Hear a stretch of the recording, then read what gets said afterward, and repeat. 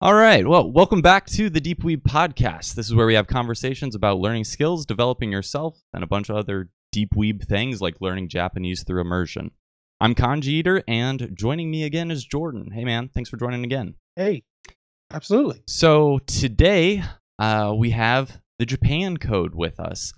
Before we get into all things Japan Code, and we've got quite a long list of questions for them, I just want to say if you are new to the channel and haven't yet, please do like, subscribe, and follow. If you're learning Japanese, I think you'll find some of the interviews we have on this channel pretty useful. And I will also say that we now have a Discord. You asked for it, you got it, it's out there. I've been doing some tech support for some people around the new Kindle add-on that's been pretty popular, as well as just talking a little bit more in depth around some of the habits I've been building, and as well as some tips and tricks. So check that out. Also, shout out to Betadel, who, since I've started the podcast, he is the first patron. So thank you very much for joining. That's pretty cool. Appreciate you throwing some singles towards your boy KanjiEater. So the Japan Code. He's labeled himself as a serial restarter, and also resonating with me, he's fallen into the trap of wanting to learn Japanese. Oh yeah. And somewhere along the way, though, things must have clicked, because now you have read over 300 volumes of manga. You've read around 10 volumes of novels. Yeah, 11. 11 now. Okay. And I'm sure a few thousand hours of Lolita-based anime has, slipped its way in there as well. And you've been documenting it all for the people on YouTube and Twitter. So yeah, please tell us a little bit about yourself, man. Yeah, so I'm the Japan Code. I'm a 26-year-old French-Canadian guy who learned English unintentionally as a teen and who is now intentionally learning Japanese. Very nice. Awesome. So let's just go ahead and get into the show here with kicking off with the deep goals. So we've all got some goals that we're tracking against on this podcast. I've got some updates that I wanted to share and just keep documenting that on a monthly basis so people can see just how slow progress really is. And then pass it off to Jordan and then to the Japan Code to hear where he's at. In the meantime, if you have any goals or progress that you've been making on things, please do type it into chat. And if we see something, we can shout it out. Give some props where they're due. So as far as goals and updates, since the last podcast, I've started doing something called Kikiyomi. So reading and listening at the same time. I got this idea from Fluent Forever. It's one of the few mainstream English books around immersion-based language learning. And yeah. I don't know that I would really recommend people dive in and read that book. If you're already this deep into it, if you found the Deep Weeb podcast, you're deep. Okay, so you yeah. So you probably know about AJAT and Stephen Krachen's theory, all that sort of input hypothesis fun stuff. However, this was one of the things that I got from it, and I had tried it years ago with Tate no Yusha, the Rising of the Shield Hero. However, at that point, when I was trying to break into novels, I don't know if it was just that book, the difficulty with it didn't really click with me. But now, where I'm at now, I just did Kimi no Nawa. So, Your Name, I had seen the movie a couple of years ago, but the audiobook is about 6 hours. And the actual novel is about 150 pages. So I was like, this will take me a couple weeks, 1 or 2 weeks maybe to read if I do an hour a day probably. But the advantage with setting an audiobook in the background is a couple, and this is what I found is first off, it sets a pace. So I've liked having that. I got used to that with doing let's plays with visual novels. So I've been doing Higurashi, as anybody knows, and it's really good, but it's really difficult, and it would be way more difficult if it was just me reading it silently.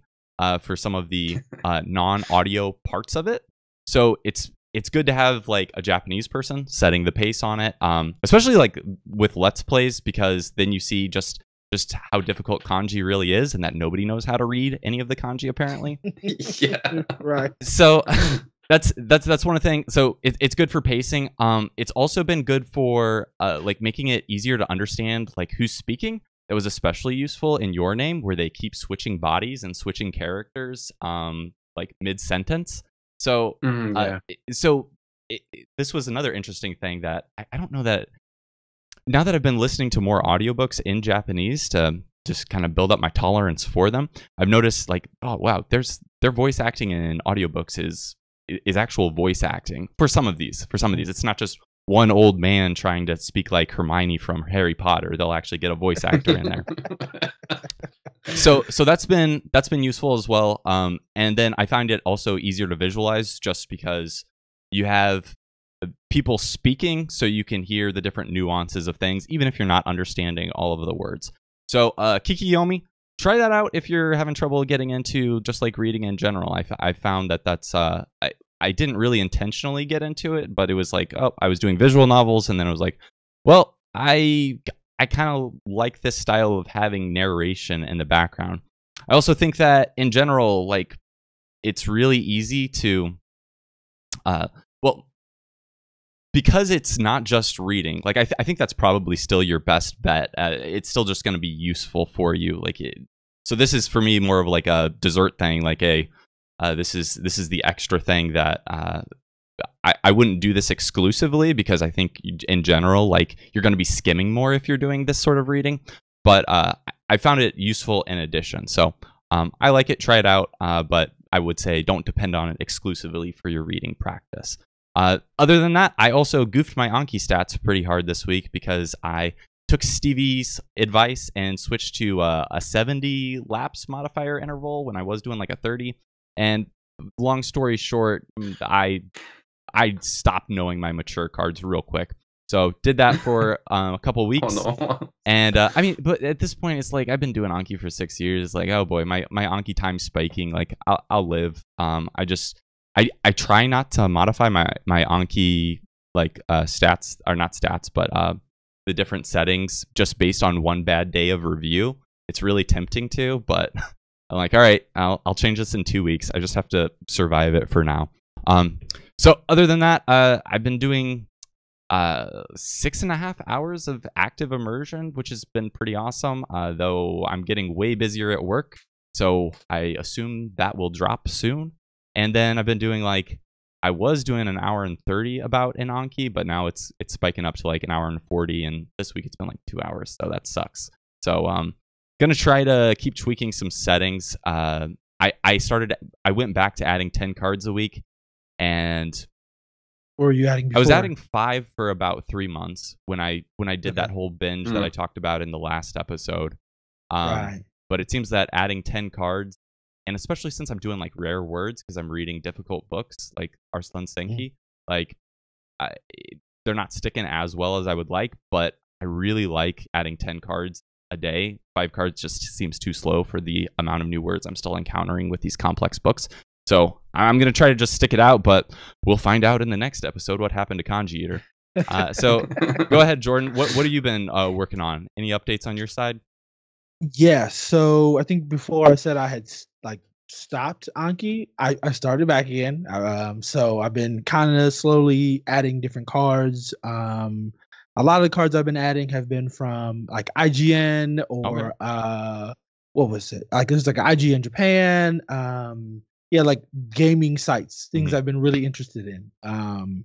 So what else? Doctor gave me the green light for lifting, so it's like nice. I stopped working out, so it's like now I can start doing that again. So I trying to get back into the swing of things. And I just been coding more, so still looking for a job, coding more, getting back on that horse. Yeah, and then reading more, just like anything I can get my hands on now. But now it's just articles, because I think like Final Fantasy VII remake, they've been talking about that, like Bravely Default. I got that in Japanese, so I've been playing a little bit, not too much. And yeah, those are my big ones. I also got my braces tightened, so if it sounds like I'm slurring my words, I promise it's not because of these shots I had earlier. Yeah, he's sober this time.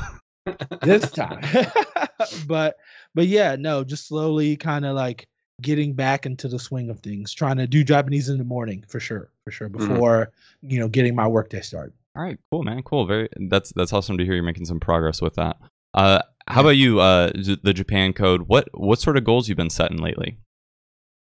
So right now I've just been working on trying to increase how much contact with Japanese that I have, because my average per day was pretty low compared to what I would have wanted. Like it used to be on work days, it used to be maybe like an hour and a half to 2 hours per day.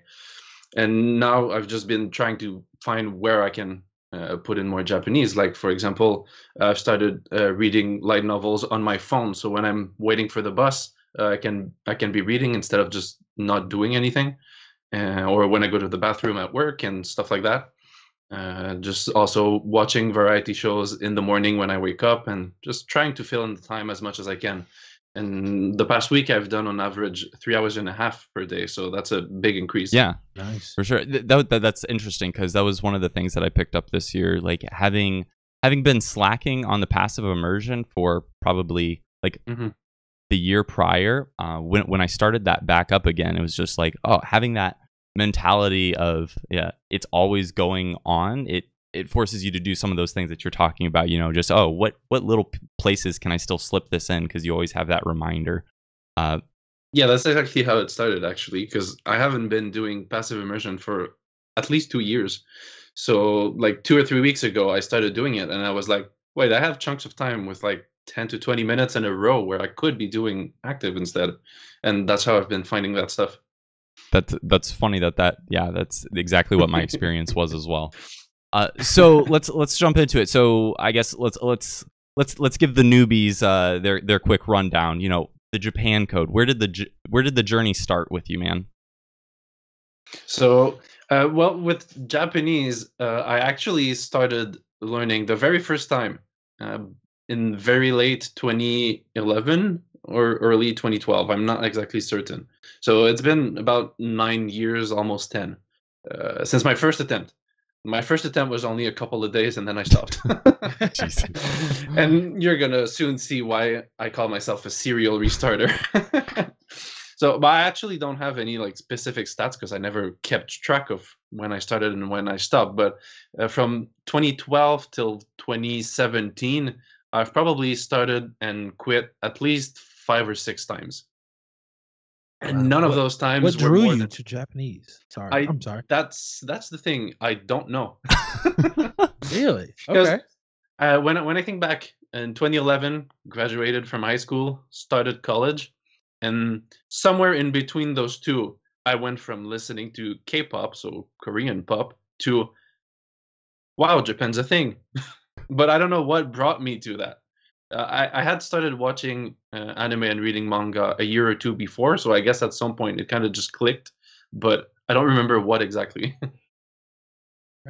That's interesting. So serial restarter. So when you actually started giving it a real go in probably what, like 2018, beginning of the year, is that right? Yeah.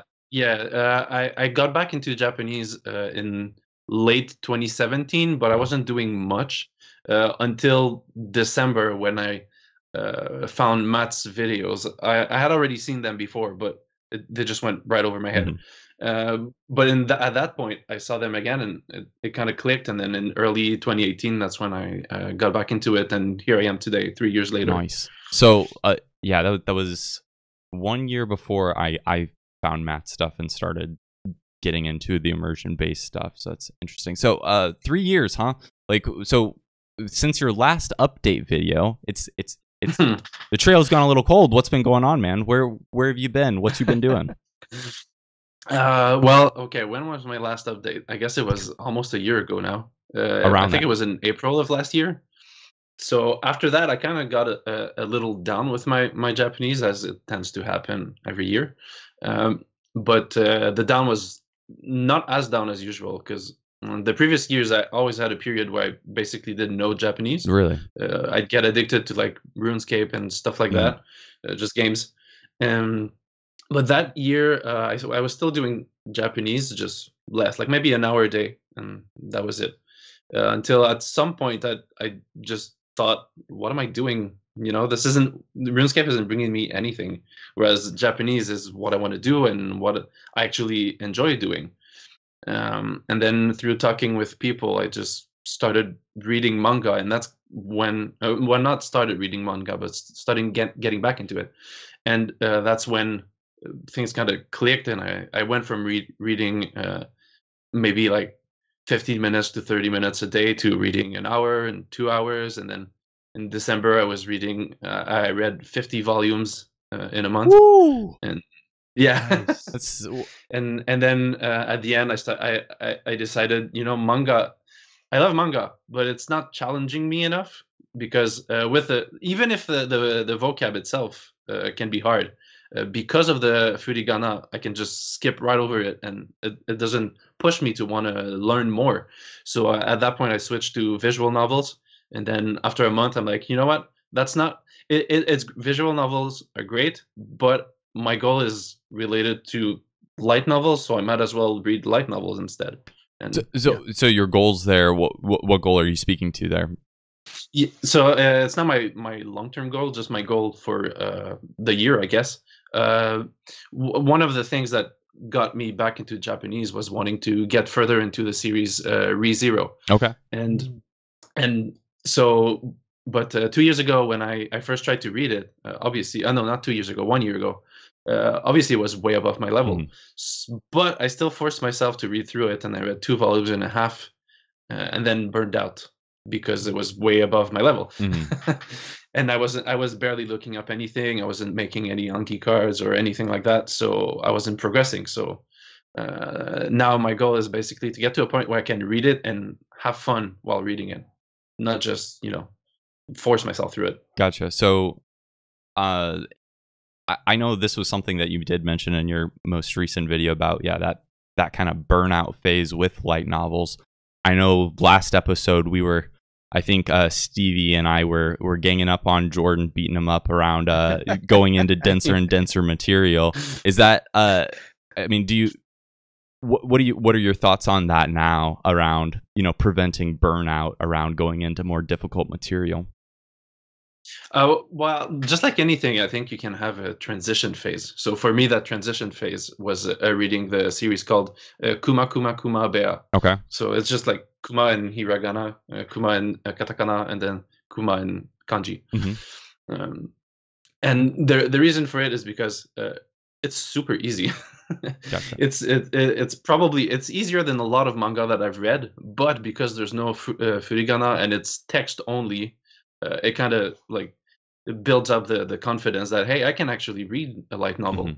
And then after that, you can move on to something slightly harder and go on like that. Are you reading like physical texts, or are you using something that you can scan, make it easier as well? Oh no, I'm just reading on my computer or my iPad. Gotcha. So I can just like highlight and use the Migaku dictionary for easy lookups. Gotcha. So. Very cool. So I know that was one of Mobile Malley's questions, and he just dropped in the chat around how has that Kuma light novel series been going and boosting your confidence. I think you just answered his question, which is it helped out a lot. So using that as a building block, where are you headed now? Well, I've actually restarted reading it now. That's what I'm reading on my phone, like I was mentioning earlier. And because it's so easy, I can actually read it and not bother looking up anything. Not that I understand everything, but just that it's not stopping me from actually understanding what's going on. And now I'm reading a series called Honzuki no Gyakukujo. It's Ascendance of Bookworm. And it's a lot harder than I expected, but now that I think about it, just the plot makes sense. It's a girl who's trying to like create books, but from scratch, like having to create paper and ink and stuff like that. So obviously that's a bit complicated. Gotcha. But it's actually going well. I think I've made in a month I've made like 300 cards from it so far. Nice. And it's been helping me a lot. There's a lot of common words and a lot of not so common, but common within the series, and it's just helping me build a web of knowledge. Nice. I will also say that until this year, when I started reading Arslan Senki, I was really I just kept picking up books that I was like, oh man, I don't know that I really want to read this one. And yeah, over the last 3 months, despite this being much harder than, like, it's by the same guy who wrote Galactic whatever Heroes, the really difficult one. Despite it being by him, it's been super interesting. So I'm already on the 3rd book and no signs of stopping.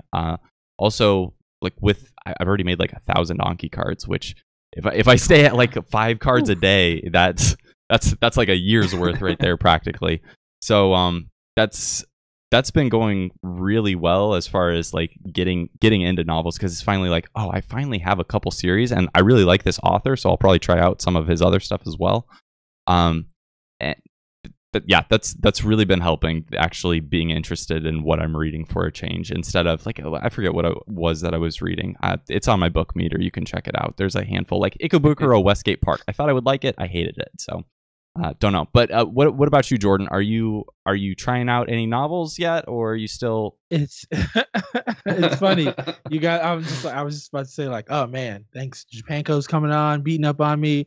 But no, actually, I have started reading novels, surprisingly. Slowly been making. There's 2. Welcome to the NHK. That should be a good one. Nice. Right, which I'm just like, okay, I've seen a little bit, so I'm like, I want to read it first and then watch it. I feel like I'm taking your advice, KanjiEater, for sure. And then there is, I can't remember what it was. It was basically about a guy. He gets transported to another world. I guess he dies. That's literally like, every light novel. Yeah, right. I know, right? No, it's like Kono. I forgot. Kono. I can't remember. All right. Yeah. But yeah, those 2 for sure. Yeah. That's that's a great one. Right. So I was like, okay, I read a little bit of that, like the first chapter, and I was like, okay, I get this. This makes making sense. I can go down this path. It's kind of got the, Rising of the Shield Hero-esque, and I got into the point where it's like I can't keep reading things I've seen before because I know the plot and it's not exactly. It's exciting, and I'm like, okay, this is boring. Like so now that getting into things that I don't know, I'm hopefully can go down that path. So I've started slowly but surely. I think I'm going like maybe 10 minutes a day. I might increase it to 20 and then go from there. Gotcha. Yeah. And like I said, I think we talked about visual novels last time quite a bit as well. Are you trying out any of those yet, Jordan? Have any of those sparked your interest? No, not quite. No, I've still been just like, I do have a bunch of games that I do want to play but I haven't really gotten into visual novels just quite yet. It's another one of those ones. I feel like I'm building up lists of things to get into, and that's still a short list for visual novels, but it's now that I have like, oh, there's quite a few that I'm actually pretty interested in. So that's keeping me going through. I think I'm like the gameplay so far is 150 hours into Higurashi, so that means that I'm taking even longer than that. So I'm deep into it. I do like that idea that you have, though, like you not playing and you watching somebody else. That I feel like is for sure. For me, it's like, oh wow, that's more entertaining. Or games that like, okay, I'd love to play this game in Japanese, but I don't have the time or the resources to play it. So it's like, oh cool, I can just watch somebody else. It's very good for the Phoenix Wright series, because I always hated having to solve the case and you actually use my brain. So that's exactly. I agree. So how about you, the Japan Code? I know you were playing Clannad there for a while. What are you up to with visual novels? I haven't touched visual novels since I started light novels. But the thing is, there's a lot of visual novels I want to play, or I guess now I want to watch someone else play them. Okay. but I don't know. I just can't. I have a hard time focusing on like multiple things at the same time. So Gotcha. Like with reading, if I'm doing light novels, I don't want to also do visual novels at the same time. So it's more like once I've gotten my fill with light novels and I'm kind of starting to kind of don't really want to read anymore, then I'm going to switch back to visual novels and just keep on going like that. Manga's different. It doesn't count. I can read that whenever. Yeah, I gotcha. That's also how I feel about manga. Like I mentioned this as well. Like that's the one I don't have to schedule. I'll just fit it in whenever I can. But then the other things, I just schedule them into like a set amount of time. That way it's like, okay, well, if I'm going to do the Kikiyomi thing today, that's going to be at most an hour, and then I'll move on from there. So that's been useful for me. So how about, let's talk about like how did you get into the reading side of things? Like how did you break into it? That's a good question. When so when I started, not when I started doing Japanese, but when I started this attempt, like back in 2018, the big thing was don't read or it's gonna mess up your accents. So back then I was doing only listening. I think I didn't do any reading outside of Anki for a good 9 months, if not a bit more. But when I did start reading, I went with manga, of course, but I went with easy manga, but not because it was easy, but because I was actually interested in them. So obviously there's the typical like Yotsubato, but I love slice of life. So for me, it's like one of my favorites, regardless of language. So that was great for that. And I also read some Karakai Jozu no Takagi-san, which is honestly just as easy, if not easier at some points. So I'm not sure why not many people are talking about it. But yeah, I just went with that, and then after that, I just branched out to reading whatever I felt like it. I think my third was like One Punch Man, which isn't easy. So started off with the manga, and then how long did it take you to start like getting into novels and that sort of thing? Let's see. I think the first time I tried novels was in May 2019, so it was about a year and 3 months, 4 months, no, 5 months actually. But it didn't go very well.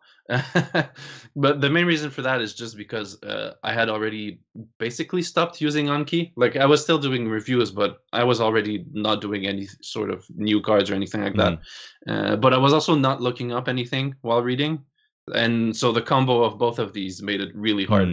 So I was barely learning anything, just a couple of words here and there that you can learn just from the context or from knowing the kanji. So yeah. So would you say like not doing as many lookups was slowing down your progress then? And would you done something different there?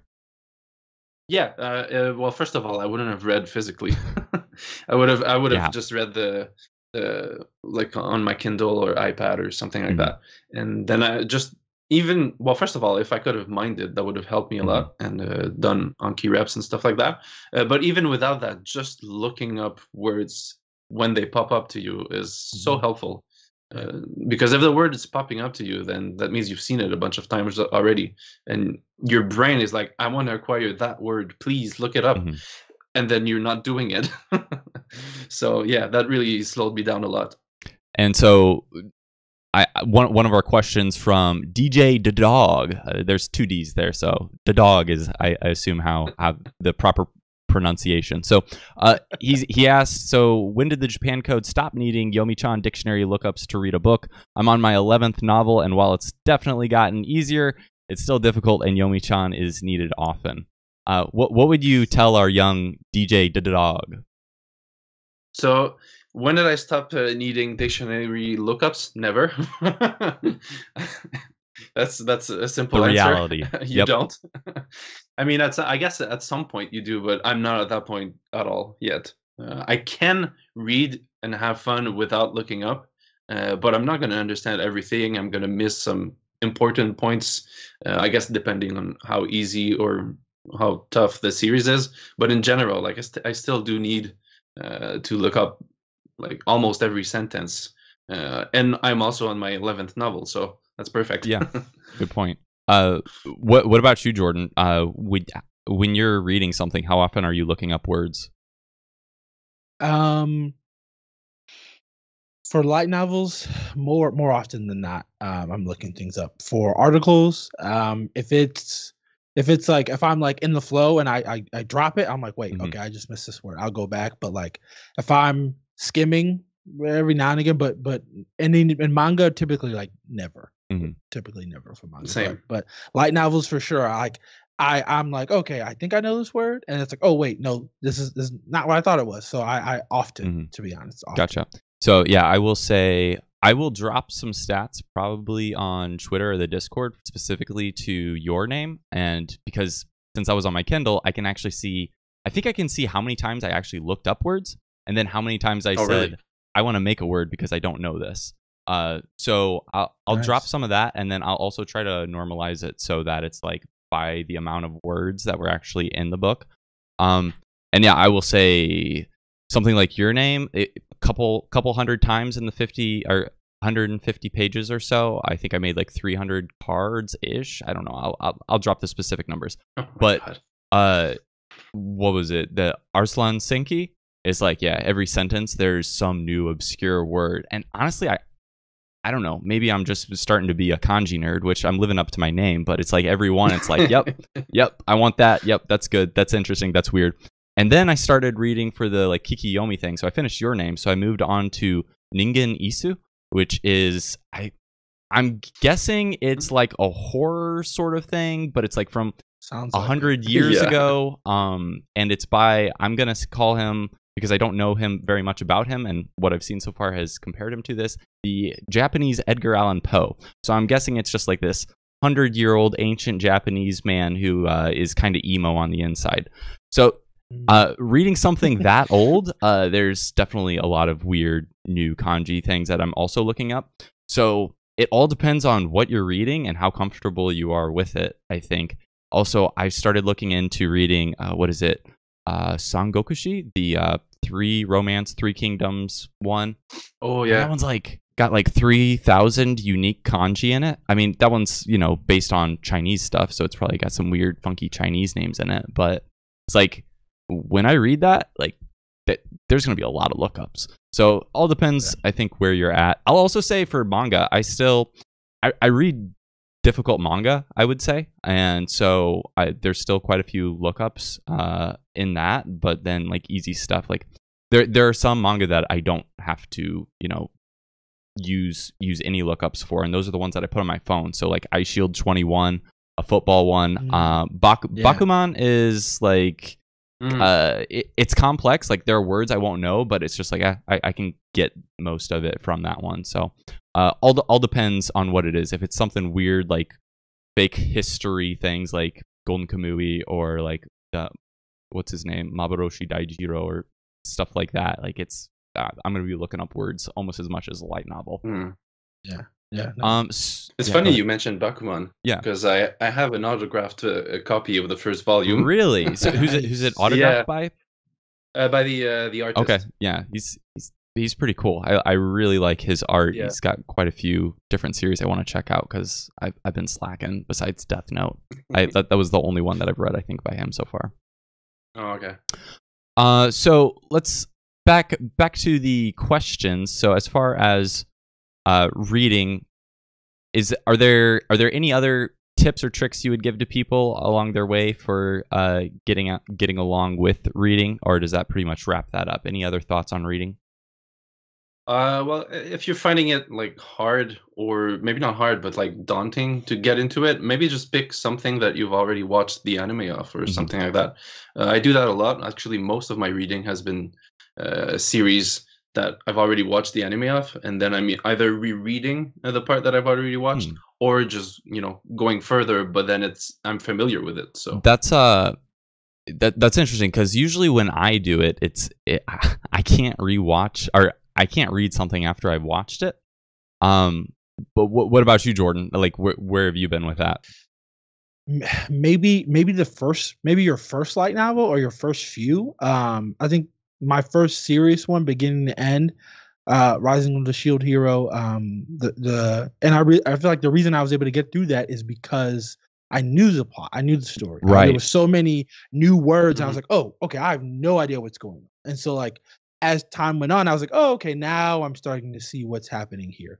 And then moving on to the second one, I was like, oh, okay, well now that I'm more familiar with these words and these characters, like, okay, I know what's gonna happen. I'm kind of not feeling this. So it's like getting that second, the second wind is important. I would agree with all of that. As for listening practice, what have you been doing on that front? The Japan Code. What does listening practice look like for you? I listen to a lot of stuff. I mean, obviously, there's anime. I've spent thousands upon thousands of hours watching anime, but I also watch a decent amount of YouTube. like some YouTube channels, and I've kind of gotten into VTubers a little bit. Okay. And also I think one thing I've talked to frequently on Twitter is variety shows, because not many people watch variety shows, so I try to like bring it into people's lives a bit, because it's really great. But it depends what you're watching. If you're just like turning on TV, then yeah, chances are it's going to be something kind of shitty. But if you know what to look for, there's a lot of hidden gems in there. Gotcha. So I think. Okay, so yeah, give us some top variety shows. What have you been enjoying recently? Oh God. Okay, wait. And where have you been watching these as well?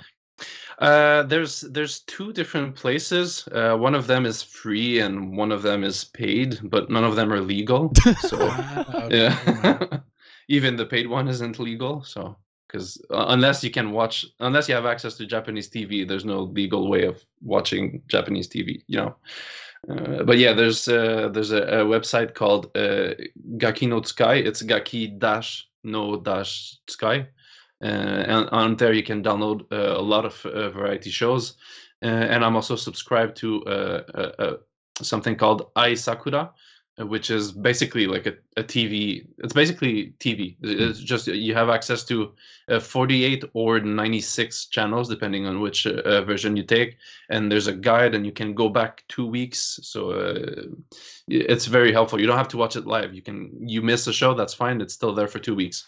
And it's really worth it if you watch a good amount. It's pretty expensive though, like $250 per year. So, do you watch any variety shows, Jordan? Any that you've been checking out? Not. So I haven't recently. I did in the past. What is it? Sekai no Hatama de Itekyu, which was like they'd go around in different areas of the world, and like there'd be like random challenges that some of the hosts and co-hosts would be a part of. Like Imoto was like, that was her name. I don't know if that was her real name, but like no, she had like the weird eyebrows and whatnot. But yeah, I know who there you're was talking that about. one. And then there was like Sakai Banzuke, which is similar, like the same woman Imoto and some other guy, but they like go around the world and like, oh, the 10 places that like love sushi, or like the cleanest place in the world. And it goes like, and it talks about facts and like, yeah, this person is from this area, and they go around and talk. And then they have like random hosts who also speak Japanese, and they like come in and talk about like their country, and like, oh yeah, we're really clean in Holland, or blah blah blah. So it's kind of cool because it's like you get to see other, learning other cultures, through Japanese. So like those two for sure have been like, oh, whoa, this is actually different from anime. I'm actually like learning like maybe some useful things. So those two. I also look for that in my variety shows. Which ones have you been watching? The Japan Code. Oh, a lot. I have I actually use a site called My Drama List, which you can track, dramas and stuff, but you can also track variety shows on there. And some of my favorites are just Gaki no Tsukai, which is the site I mentioned is based on. Suiyobi no Downtown, which is like kind of a show where they take crazy, stupid theories and then test them. Like one of them was just, set phrases like, let's say, Otsukare-sama. And then what if you replace every sound in there except the first and the last? Will people notice? And then they go ahead and try on people and see if they react, or having a fake floor, but it's actually sticky, but you can't tell. So, and then trying it out on people and seeing the reactions and stuff like that. It's really funny. Nice. I that one actually, the Suiyobi one, I just found out about that one like last week, and I think I'm gonna have to check it out. I've been watching what is it? Nando Kore, which is like a mystery investigation one where they look up like, I don't know, like just random, like here was a good one. A village of people and all their cows just like died overnight instantly. And so it's like, what killed them? And then they'll go and investigate. So it's kind of like the what Jordan was talking about, like going in, finding out things.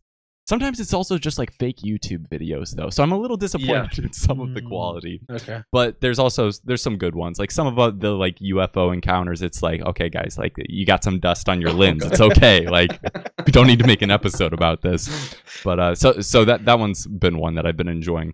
As well as have you seen the Japan Code, what's it called? The Boken Shonen one? The like one where they have to like escape an island every episode? Okay. Oh no, I haven't. I Am Boken Shonen, something like that. It's that one's pretty good too. I've been enjoying that one.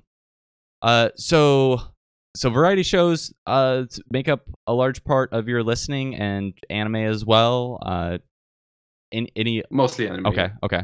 What other things are you doing for listening? Anything else? No, just those three things basically.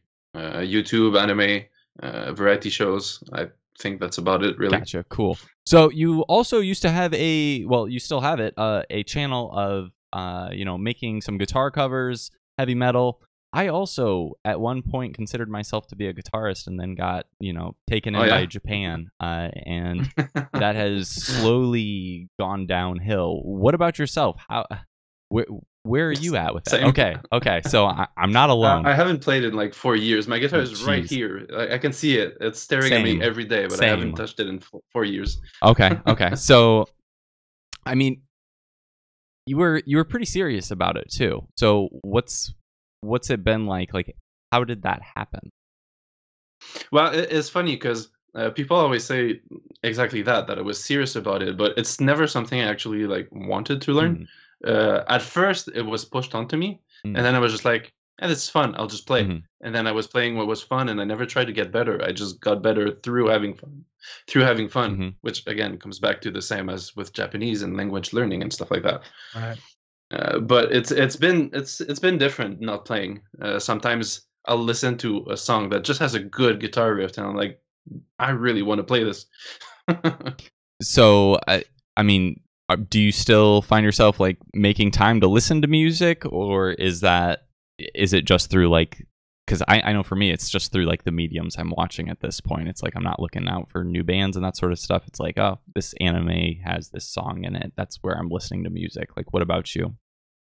Yeah, that's basically the same. Once in a while I'll just put on a playlist and just listen to music, but it's pretty rare. And it's just Japanese music. I don't listen to it. I basically listen to nothing that I used to. So. Oh, really? So no more metal? Yeah. Basically, no. Yeah, because I at first it's not because I don't enjoy it. I still enjoy it, but I took Katsumoto's advice to heart and deleted everything back years ago. So I had on my iTunes, I had close to 3,000 songs, and they're just gone forever. Wow. Yeah, I did that, but like I basically got them all back because I was like, what was I thinking? Let me go back. Let me. I feel like, it's. So would you say so? You mentioned a couple of, I would say, I don't know if they're bad pieces of advice, but maybe things that have slowed you down a little bit. So deleting your music collection. You also mentioned that, don't want to do reading because that might mess up my accent. Yeah. I'm so glad I missed that one because reading is pretty great. Any other traps you got caught in along this Japanese journey? Well, I don't know if it's a trap, so to speak, because I think it's true. Like, obviously, the further along you push out when you start outputting, the easier it'll be to output, and you'll sound better and all of that. But I think I took it like so to heart that I've just created a mental barrier, and I just can't do it. Yeah. But I know I can break through it if I decide I want to try to do it. But that's definitely something that if I had let it just a little bit here and there throughout my journey, at least I wouldn't have that barrier. So, I mean, when it comes to output, this was something PM me your fave waifu from Reddit posted. How are you working? Of course, that's from Reddit. How is it? How do you plan to work towards output? And have you started? What's been your experience with that? So I haven't started whatsoever. Okay. And it's something I want to do, but I don't feel rushed to do it. So I'm just gonna wait it out for now.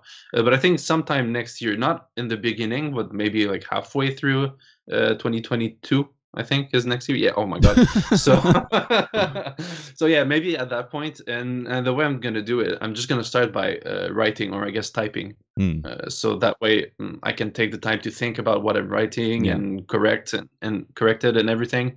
And I think by doing that, it might help me actually like break that barrier and then activate the knowledge in my brain, so to speak. And I think from there I'll see where I'll go, but that should be fine after that. So sometime next year, is that based on like, are you going to like use Hello Talk, or like what's your like, do you have a plan really, or is it just like when you like, I guess how do you know when you get there, if that makes sense? Well, for now, I've just taken the approach of reevaluating my goals every couple of months, and I'm just thinking that if my current goal, like the reading ReZero for fun thing, I think by the end of the year I'll be done with that, and then I want to actually enjoy reading light novels and get back to catching up on manga and stuff like that for a couple of months. And so that's why I'm saying halfway through next year, because I think after that is when I'm gonna get into it. And I think I'm just gonna, because I already follow some Japanese Twitter accounts, so I think I'm just gonna be reading those and replying to some, and I even have a separate Twitter account which I don't use at all now, but just for that. So at least I have it already. Makes sense, yeah. What about you, Jordan? Are you any update since last time on where you're headed with output? I know you were thinking about getting into Hello Talk. Any action on that? No, not really for as far as Hello Talk. I did not this past week, but the week before I went to a Japanese meetup. Okay. It was just on Zoom. So, and I've been to it before, caught up with some old friends. I said maybe, self-introduction into like some of the newer people, and then like talked about what I've been doing these past, like, me finding a job, me trying to find a job, me, things like that. So it wasn't like, telling my whole life story, but it's like it felt good, to listen to actual like native speakers, people who I knew, and to speak a little bit. So like, if an opportunity is there and I have time, I might go for it. But like, I haven't set any dedicated like, okay, today I'm gonna go X, or tomorrow I'm gonna speak with this tutor. So nothing crazy like that. I think if there's opportunities there, I say like go for it. Like me personally, that's what my motto's been. Like if I have time to do it and it's not like, anything crazy, sure, but like I don't go out of my way so much. Gotcha. I think, my plan on this is, I mean, I've already done my fair share of output, and then since I came back from Japan, though, like I don't, because I don't have a reason to. So I'm thinking when I want to start using it, which I'm sure I will at some point, I probably just want to get into some clubs, like doing things with other people around. Whatever. Oh, that kind of club. I don't know what sort of clubs yet. So it's gonna have to be something I'm interested in. So I don't know if it's gonna be, programming, game development, shogi, you name it. I don't know yet. But I'll have to find, some Tuchan board to start it with, and then find something a little more involved. But I would think that's how I would probably approach it still. But yeah, I don't have a real concrete plan there, because I'm just, it's not something I really care too much about so far. So let's see, Japan Code. What? This is another question from Reddit. DJ Dog says, what sort of plateaus have you hit along your journey, and what do you do to get out of those? I guess you could say I've hit a lot of plateaus. Master of the plateaus, some would say. Yeah, exactly. And the serial restarted and Master of Plateaus. It's got a ring to not it. Titles you want to have. But yeah, I guess I can't really give examples as to where they were, because I don't necessarily realize it. It's just it kind of has an ebb and flow to it. It just, sometimes you'll be going straight, sometimes up, down.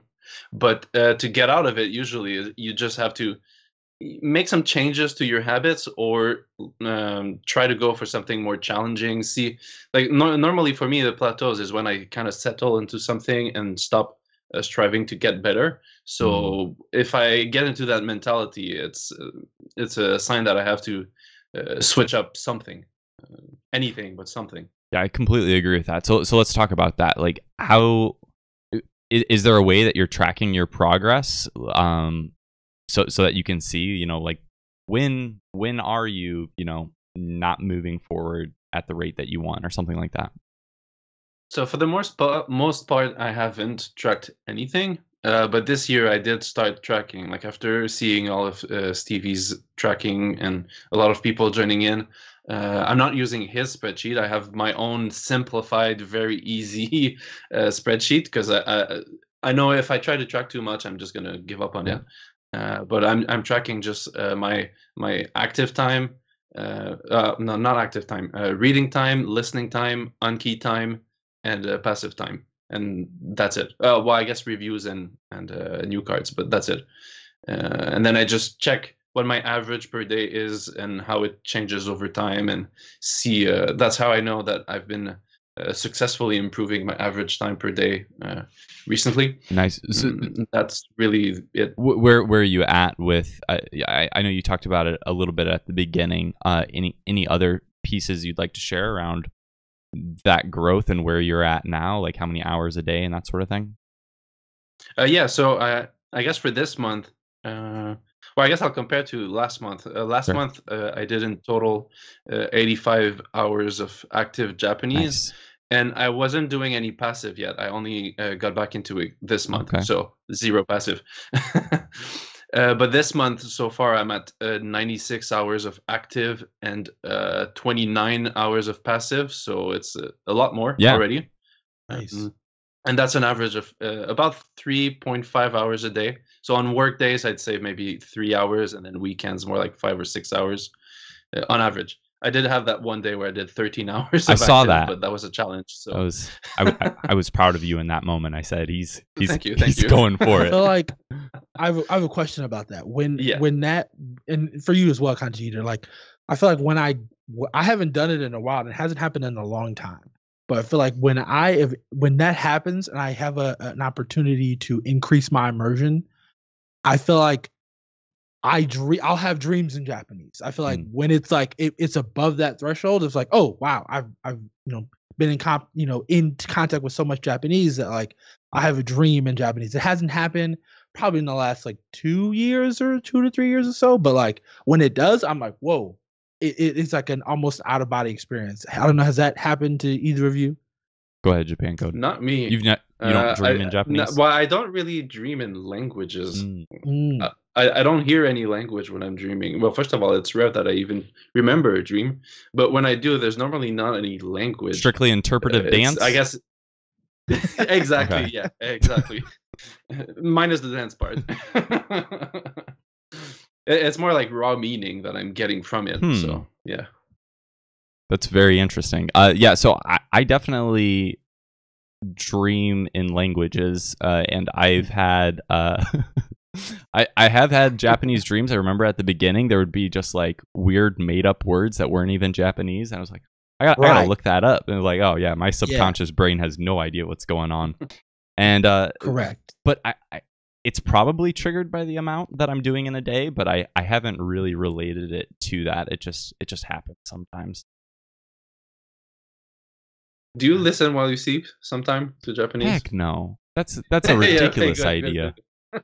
That's another bad idea. I've tried that. I've tried it, but it was terrible. It was not like 4 hours in, I was like, oh, this is a joke. Like this is never gonna work. Like, and then I tried to switch it to like even like calmer like music or podcasts, and like even then it was like, okay, I kind of like it's easier to lay here. It's not like I'm sleeping. So yeah, nah, it doesn't work for me. What about you? JapanCode? Oh no, same. Okay. At best I can listen to maybe some ASMR, but even then, usually if there's anyone speaking, it just makes me not uncomfortable. It just it makes it hard to fall asleep for me. I know you've talked a little bit about your struggles with sleep in general, your battle against it. Yeah. Are you winning yet? Actually, yeah, it's been getting better. Okay. For quite a while, I was averaging maybe like 6 hours of sleep per night, which for me is not enough whatsoever. But the past week or two, it's been more like 7 to 7.5. which is better. Basically, the main difference is I haven't been getting up in the middle of the night to go to the bathroom. But last night actually it happened, and then it took me 2 hours to fall back asleep. So Oof. I still haven't figured it out. Gotcha. But it's getting better as a trend. So. That's good. What's the difference that you're noticing between times when you get proper amounts versus not? Like, what differences are you seeing?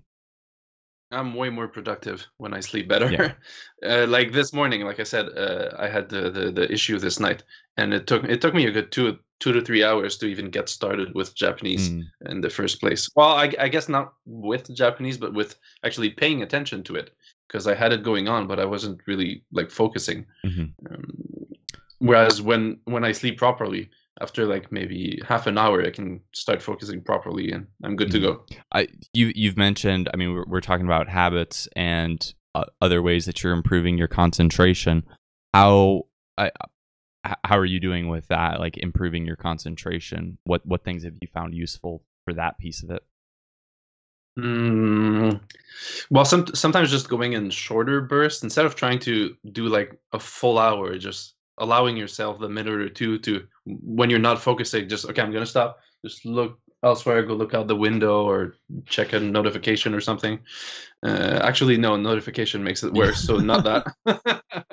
Actually, yeah, the times where actually like log out of social media is usually the best. Because, well, I already don't have notifications, but just knowing that I can just quickly open a new tab, press E, press enter, and I'm on Twitter, that changes everything. My wife gave me an interesting little tip that she tried the other day. So we've been watching the new Attack on Titan, and she watches a lot of the Attack on Titan memes on Instagram, which it's some bottom tier stuff, if I'm being honest. I hope she's not listening.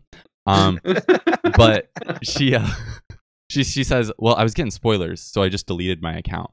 And then I was like, you deleted your entire Instagram account? And she's like, yeah. And it was like, so you don't have one now? And she's like, no, I can log back in. Okay, so wait a minute. You deleted your account. Now you're logging back in. Just so, why didn't you just log out? Like, what's the difference? She's like, no, it's a commitment. It's a commitment. I didn't want any spoilers for Attack on Titan, so I deleted my account. So there you go, folks. If you, maybe if you're running into distractions, just delete your account. If it's a Facebook thing, like you can probably get it back. So there you go. I've taken it off my phone. All social media, like no, it's on my phone, and then I log off on the computer on both Facebook, like anything.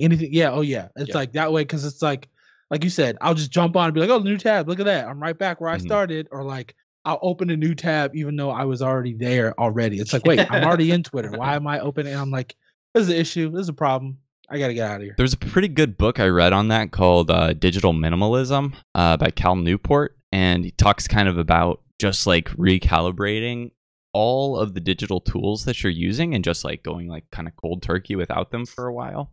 I mean, I didn't do that. I didn't actually take the advice in the book, but it did make me think through a little bit about like how often am I mindlessly scrolling through a feed? And I've become consciously aware of that, where it's like, oh, this is a mindless activity. I need to just close this and move on. Yeah. And honestly, for me, that seems to be enough that I'm not checking like more than once a day, just being aware. Yeah, dopamine detox. That was also something that I looked into. That's what Mo Malley just said in the chat.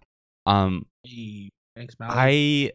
I looked into it and I couldn't find a bunch of like accredited studies for it, but it does seem like it would have potential because you get so used to getting these quick dopamine fixes from doing very little work, and that's what they cover in that book as well that I was mentioning. And like big companies make money off of that, so they're not in it for your best interest. They're they want you to keep scrolling, so they make it as addicting as possible. So yeah, got to keep that in mind. So what other habits are essential to your progress, Japan Code? I'd say the most essential for me is getting up early. Okay. But it's not so much about the time of the day being early, but rather the amount of time before work. So if I worked later in the day, then I could get up later. That wouldn't affect me, as long as it's a couple of hours before I have to leave. Like right now, I think, Jordan, you have a light alarm too, alarm with a light. Yeah. So I've started using that, and my range is from 3:30 to 4 a.m. So that's that's the range of time when I usually get up, because I leave for work at 6:15 in the morning. So that gives me a good 2 hours, 2 hours and a half to actually do stuff when my brain is at, before being dead from work. Yep. Right. So waking up early, that's funny because that is what the first episode of the Deep Weeb podcast is, because I completely agree. That's one of the most fundamental things. What other things have you encountered that have helped you out along this? That's actually going to sound kind of, I guess, stupid at first. But the very first habit I built was making my bed in the morning. Okay. And Good. the reason for that, that it worked for me is, well, first of all, it's so simple. It takes 10 seconds and it's done. But also, it just starts your day right, because the 10 seconds into your day, you've done your first habit, and it's positive. So you're starting on a positive note. I don't know at this point if it still does anything to me, but it's a habit. So I've been doing this for probably 8 years now, and haven't missed a single day. That book Atomic Habits talks about just the idea of that it's easier to chain your habits. Like if you want another habit, then set a habit, right? And then build one off of one that exists. Yep. So I mean that does make sense, and that's interesting. I never thought of just kind of giving yourself an easy 10-second one to jumpstart your day. That's not a bad idea. Yeah. So any habits that you've built up over the years that have changed over time? Like how have your habits changed through the Japanese journey? That's another question from our boy Mobile Mally. I think the way my habits change is that they disappear. Okay. Because I don't think I have any specific habit that I've stuck with but modified. So normally, like for example, if I take the making my bed one, it's been exactly the same way this whole time. But if I try to build a habit, let's say of reading for half an hour every morning, it would either keep that way, I would do it at the exact same time every day, or I would just not have the habit anymore.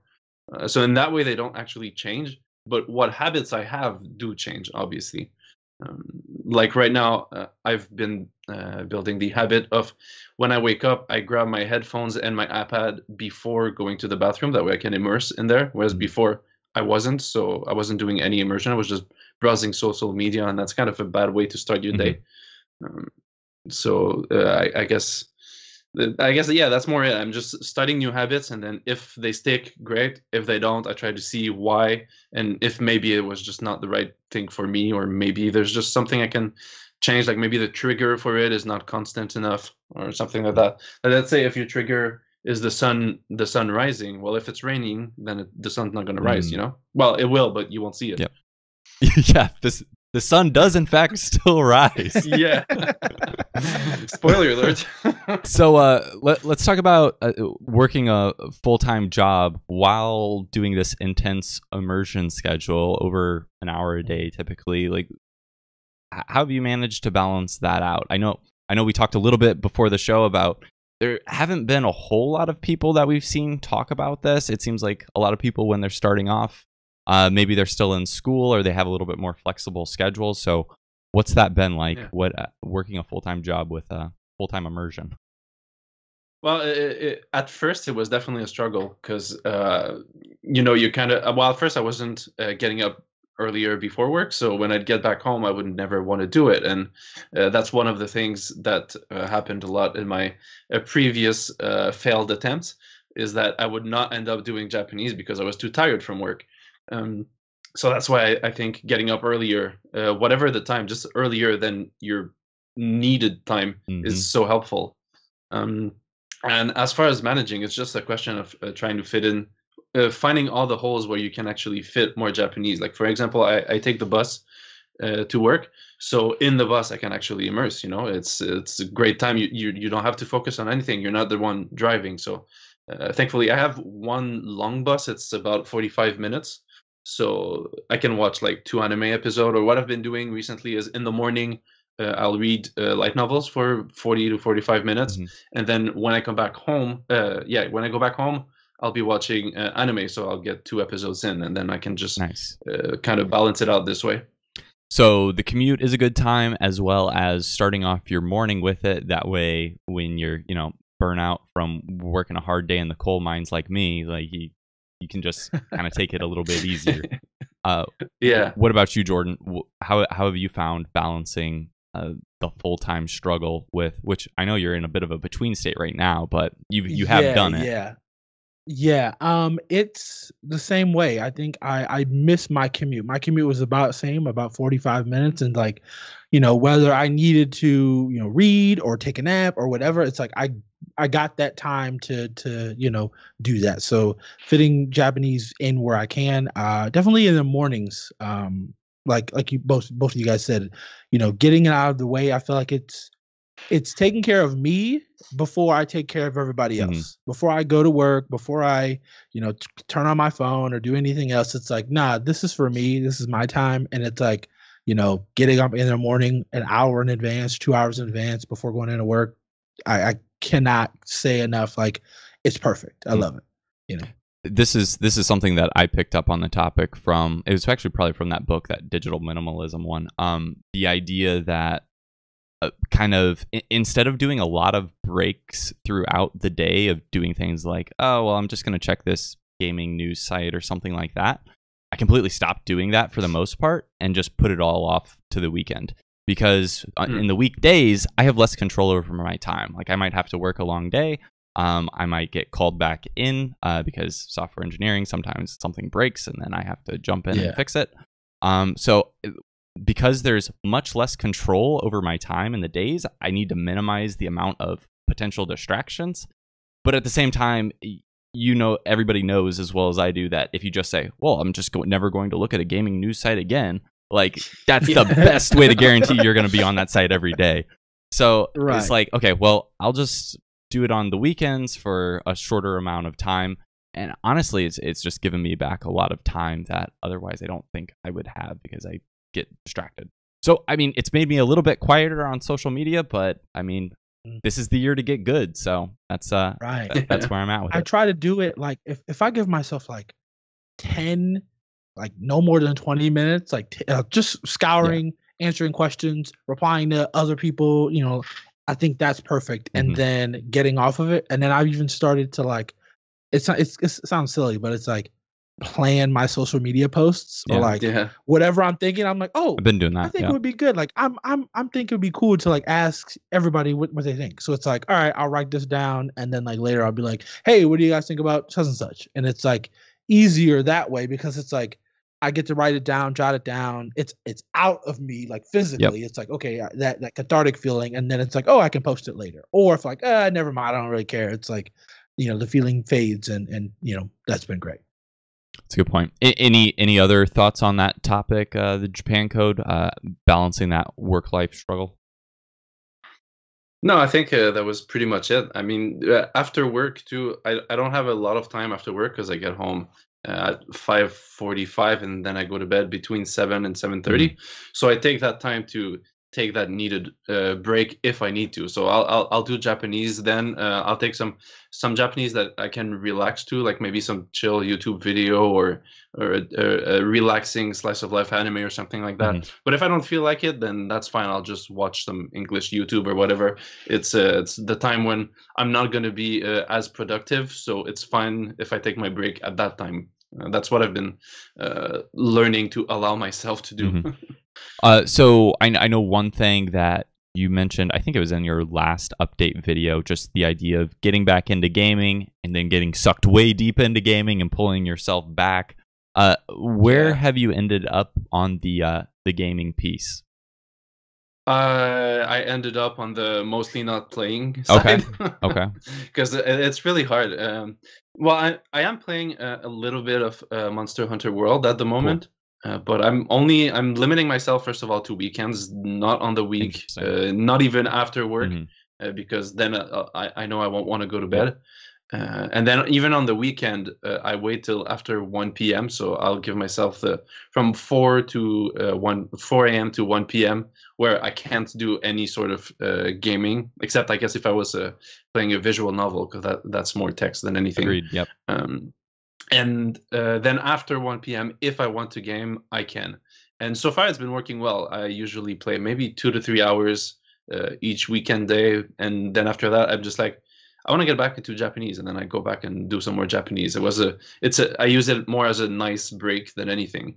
But if I went back to playing Final Fantasy 14, I don't think I'd be able to do that. That's awesome, because I mentioned in the last episode that like this year I'm gonna try to just basically go without gaming entirely, and I already made one exception, and I'm curious how that's gonna work out. Because I'm going to play through SMT Nocturne in Japanese, but it's been on my list for forever. I already started it. I don't want to have to pick it up in a year, but it's like, yeah, like I would like to just stick with some denser material. I also will say I went in Japan. I barely played any video games the whole time I was there. I was there for 6 months, and I was just like, don't want to spend my time playing games over here. Yeah. So took advantage, made the most of the time that I had over there. And then so I was like, okay, well, if I could go basically 6 months without playing, could I go a year without playing? And I remember at the end of that 6-month period of just saying no to games. And it was like, as soon as I got back, I played Dead Space in English, and I was just like, oh, this is great. I mean, it was banned in Japan, that game. So I was like, suck it, guys. So it was good to get through that one. But it was one of those things, like, it quickly took over more time through Japanese habits. So it's interesting that you say you kind of section it off, because that's also what I was doing. I found when I was trying to play games, I found that even just doing it on the weekends, it just didn't feel like enough. So I was doing it for like 1 hour every evening, but then that quickly crept into sleep time. Quickly. So then it was like I mentioned in the last video, like as soon as I just started doing all anki all the time for a little bit, it was like there wasn't any time for games. And then since then, it's like, okay, well, I can probably just go for a while without. And that's kind of where I'm sticking with it for now. We'll see how this ends up.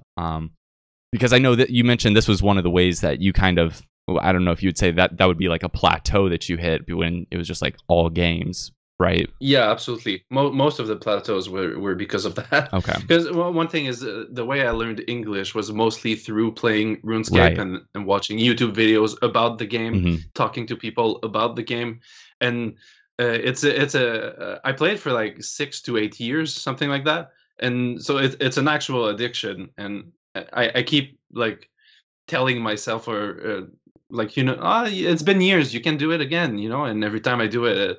For a week, it's fine. I'll be like, yeah, just an hour a day. It's fine. Second week, 2 hours a day. And then after that, it's the whole day. So I can't. So just Mally in chat asks, why don't I just play games in Japanese? And I am playing games in Japanese for the most part. Yeah. It's just they're not as dense as other materials. That doesn't mean, like, I totally want to play some Tales games.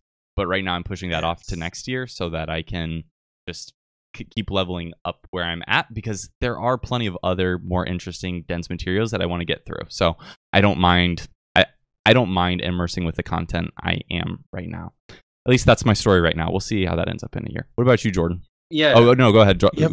Japan Code. No, you can go.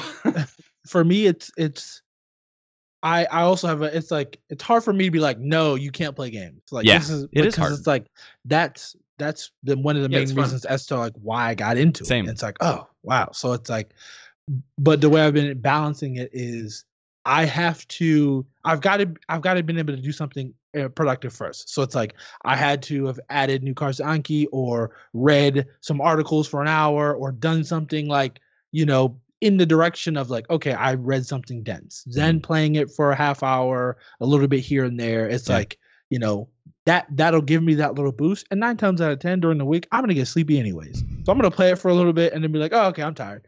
And so like, but I feel like I know telling myself, no, you can't do this is an instant way for like the smaller version of me to be like, oh yeah, really? I'm going to do it anyway. It's like the little kid, everybody's like, everybody's parent. It's like, oh yeah, that's not going to happen. Telling myself no for without a good reason. It's like, it's an instant way to be like, oh, okay, I'm going to do this all night. Yeah. So I have to try to, for me, it's like make it make sense to myself to be like, this is why I'm saying no because of this. And then I'm like, oh, okay, I can get behind it. So yeah, for the why not play Japanese games part of it, I am besides RuneScape, I'm talking about Japanese games too. And the thing is, for example, like Final Fantasy 14, which I did have issues with, there's a lot of story to it, but I find myself wanting to rush through the story so I can get back to the gameplay, which has no Japanese. Yeah. Because to me, Yeah. I love a good story in a game, but I'm not going through it as fast as if it was in English because I'm not as good in Japanese as I am in English. And because of that, I tend to rely on the gameplay part of it to find it fun, but that's the part that's not as good for Japanese. So that's why I want to limit how much gaming I do. That's also what I realized playing through Nocturne is just like, oh, there's a lot of grinding in this. Plus, I'm streaming it. So, and I was trying to still do it as much as I could. Like, oh, like this is my chance to do real-time translations. Like that's an interesting skill to develop. So I don't mind doing it. But it's still, it's not as dense as it could be. So yeah. I do have plans though for that because like we were talking earlier about outputting. One of the things I want to do when I do start like speaking is I want to actually stream in Japanese and make let's plays and videos in Japanese. So that's a way that that's how I'm allowing myself to push gaming off, is because when I get to that point I'll be able to game and talk at the same time, which makes it productive. Yep. I completely, that sounds like a really fun plan for it. So that's cool. Yeah, exactly. That's the point. I do kind of want to do the same where, like, especially when like new games come to Japan first, it's like, oh, let me do like a live, translation. But it's like, I already know my Japanese is not where it needs to be for that to be able to, effectively, efficiently, communicate that. So yeah. So Japan Code, as far as habits, personal development, specifically on the personal development side of it, what does personal development look like for you throughout this process? Well, for me, I guess personal development, I'm taking really the personal part of it, in the sense that the goal is to become like kind of the best version of yourself, but based on your own values, not based on what other people think you should be doing or anything like that. So well, actually I can't I have no example coming to mind right now, but yeah, that's basically it. It's a tool. Like if there's things I want to do, then I'll use self-discipline and personal development to get me to that point, because I know that future me is going to be happy that I made this sacrifice in the less important stuff to reach that point. Are there anywhere you look for, because for me, one of the biggest breakthroughs I found as an adult and figuring out how to be an adult, it was audiobooks, and I was using English audiobooks and just like getting a topic that I was interested in and then just going deep on that for a little bit to figure out how I should be doing things in different areas. What are your mediums through which you're, getting new ideas? There's not many at the moment. Okay. But I'd say most of the ideas I have on personal development come from like Reddit, like the self-development subreddit, something like that. And a couple of English YouTube channels like Improvement Pill and Matt Diavella and stuff like that, people like that. Yeah. Oh yeah. What about you, Jordan? How are you balancing that out? For me, it's trying to just keep in the forefront of my mind, or even just every day, like what are my goals? Like, what are the things that I want? What are the things that I want to achieve with Japanese, with coding, with whatever? It's like, am I trying, like, daily? Am I making those strides, even if it's like half a step? Am I doing actions that are working me towards this goal? And that's kind of what I try to do. And then let's say if I don't meet those goals like that day, it's like, okay, instead of like, which I've done in the past, like, oh man, like, come on, man, you're better than this. It's like beat myself too much. It's like, okay, well, why? What was the reasoning why? Okay, well, I didn't get sleep. Oh, I didn't do my night routine yesterday. Oh, okay, that's why. Let me try to make sure I do it today. Things like that. So it's like really kind of focusing on like, why I'm doing these things rather than like, oh, you did these things, you're bad. You know, Mhm. that's what's been recently helping me. Are there any streams of ideas you're plugging into?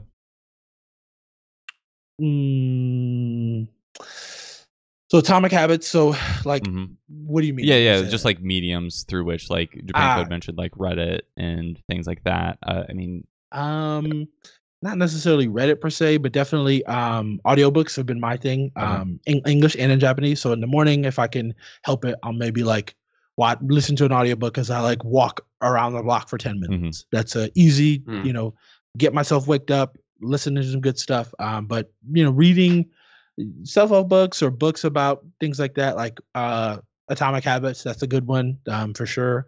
And then Setting Boundaries is one by this therapist. It's called like Setting Boundaries, Finding Peace. It's like, oh, Mhm. whoa, like setting boundaries with your family, your friends, things like that, and like knowing that like that's how that's how you grow. So yeah, that's really about it. I try to plug that in, maybe 10 pages a day max or something like that. Mhm. Not overboard, but I think it's good to get some form, somewhere. Gotcha. I mentioned on the last video, I'll just say it again. This year I dropped audiobooks in English, and so there's no personal development. I assume by the end of this year I'm going to be an awful person. But you know what? My Japanese is going to be good, so it's going to be worth it. So how about Anki, the Japan code? Mhm. How you feel about Anki? I had a rocky start with it. Let's just put it that way. So I started again. I'm just talking about this specific attempt, is what I call it, since 2018. I started back when people were all doing RTK the traditional way, writing everything by hand, Mhm. and doing like 2 hours, 2 hours and a half of Anki per day. And by the time I finished RTK, I kept up with the reviews for a couple of months until I just deleted all of them. Yeah. I didn't even suspend, just straight up delete. I didn't want to see anything from Oh that. yeah, welcome to my club. Yeah. And then as I was doing that, I went through Takium and actually made sentence cards from that. And when I started sentence mining, I did like maybe 500 cards, and then I just stopped. And for 2 years after that, in those 2 years in total, I did 2,000 cards, and that's about it. So Mhm. that's 1,000 card per year. That's not a lot. Most days I wasn't doing any, and then once in a while I'll be like, yeah, I'll get back into Anki, and then I did it for a week, and then I'd stop again. But recently, in the past couple of months, well, I guess since end of December, since I started really getting into reading, so with visual novels and now light novels, and also with how easy it is nowadays to make cards with so many different possibilities. I'm specifically using the Migaku ones. It's just so easy to actually make cards that I actually enjoy it. I do it while immersing instead of having dedicated time Yeah. to making cards, which is what I used to do. That makes a big difference. I But noticed now that too. it takes like 10, 15 seconds. Yep. Yeah, as you're immersing, just Mhm. I look up the word, look up the next word. Then, I want to make a card of this one. 10 seconds, the card is made, and I can keep immersing. I kind of forgot where I was going with this. We're talking about how we feel about Anki. Yeah, exactly. So yeah, and also I took again. I've mentioned a couple of times RuneScape. The thing that made me addicted to it was the whole seeing the numbers grow, getting Mhm. XP, and grinding for the numbers to grow. Mhm. Now that I'm tracking, I'm also tracking the new cards and how many reviews I'm making. So I'm getting addicted to seeing those There you numbers go. grow. And I took the bad addiction and made it a good addiction. There you go. Yeah, yeah. I also So now I love Yep. it. I found that too. Like the stat tracking is kind of one of those things that can keep you going. Yeah. So how important would you say Anki is when it comes to learning Japanese? I separate it in two aspects. Is it necessary to reach whatever goals you have in language learning? No, but it speeds it up so much that if you want to do it in a reasonable amount of time, you almost have to use Anki.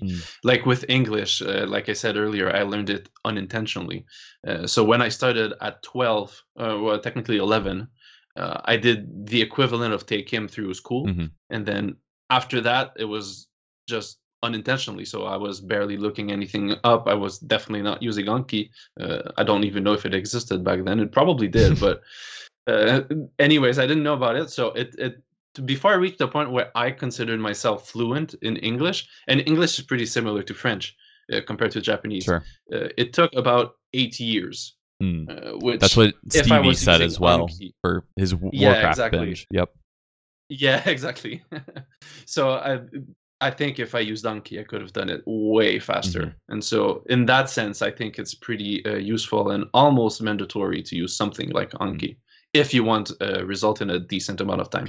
So how would you describe your Anki card format? Are you're using only sentence cards? Are there any?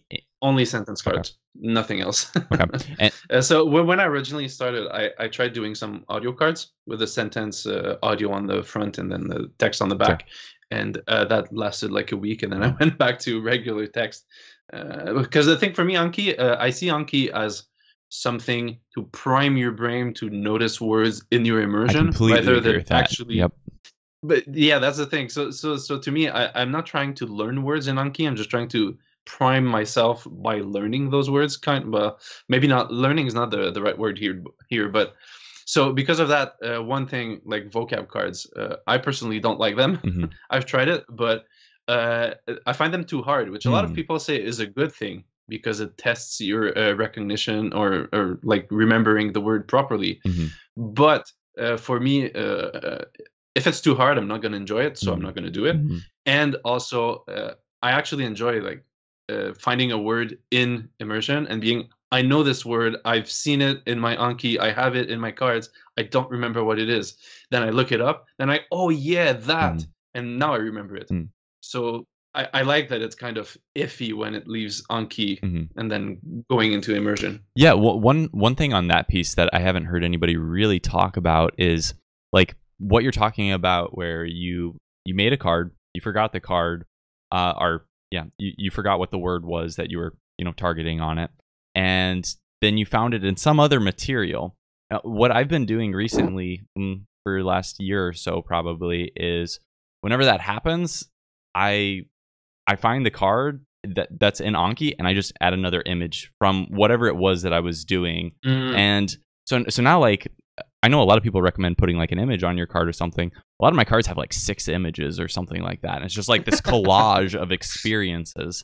And so that is one of the things that I've noticed over the last. Are they on the front or the back? Always on the back. Always. My front is just a vocab word these days. So maybe a sentence for depending on where it's appropriate. Got it. But yeah, so lots of images, lots of different manga that I've read that has crossed different pieces and slowly building out that neural network of different connections. So on the Anki front, how many cards are you adding a day these days? Or is that something you're consistently doing, or how's that look? Kind of, yeah. At the moment, I'm mostly doing 10 to 15. But the past week it's been 15 almost every day. Because there's a part of me, because right now I only have 3,750-ish cards, which after 3 years and a couple of months, that's not a lot. So because of that, I'm often pushed, not pushed, but I feel the urge to have more cards so I can reach that magical 10,000, which doesn't technically matter, but like it solved all of my problems. I haven't had a single problem since I hit that number. But yeah, that's it. That's why sometimes I'll be doing 15 a day. So if I have the cards available, I'll just make 15, and so far the reps are still manageable. Like I still don't want to spend more than half an hour per day on Anki just because I'm still kind of in the new honeymoon phase with it. So I don't want to go too hard and then burn out again. So I'm limiting myself to 30. So if I reach 30 minutes and I only have like 11 cards made, then I'll just stop there. Even if it's only 2 cards made, I'll stop there for now. And then in a couple of months, I'll see if, do I want to stick with 15 a day and then go over 30 minutes, or keep with a 30 minutes limit and see how it's going and how I feel. Gotcha. Are you enjoying what you're adding to Anki? Because it seems like just like based off like what you were saying in the past and you falling off, it seems like now is like you're maybe being picky on what you're putting into Anki.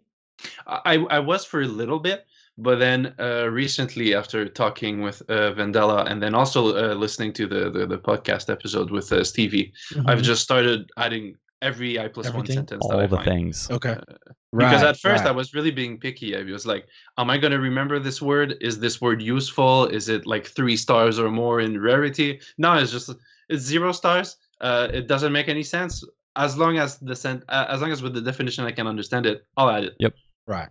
Like, no more checklist to work through to know if I need to add this word. It's just, yep, taking exactly. it. Yep, looks good to me. It's a word I don't know. It's an I+1 sentence. Boom. To Anki it goes. Yep. See, if I've been doing that, but then with like any I+ word I find, I'll put into Anki. But typically, I will put a picture with it. Now, it's not a picture of like the words. Like if I'm reading an article about Pokemon, it'll be like a picture of that, like, you know how like the thumbnail of that article. It'll be something like that, where it's like, oh, this will, for whatever reason, I feel like my brain's like, yeah, cool colors. I'll learn this more than like just text. And it's like my brain's like, nah, I don't really feel like it. If I see some color or pictures, like again, it doesn't have to necessarily even to do with what I'm reading. Yeah. It could just be like, oh, whatever the thumbnail is. And I'm like, oh, sweet. And like some pictures will be, I'll have multiple pictures, like the same picture for each word, and that's okay.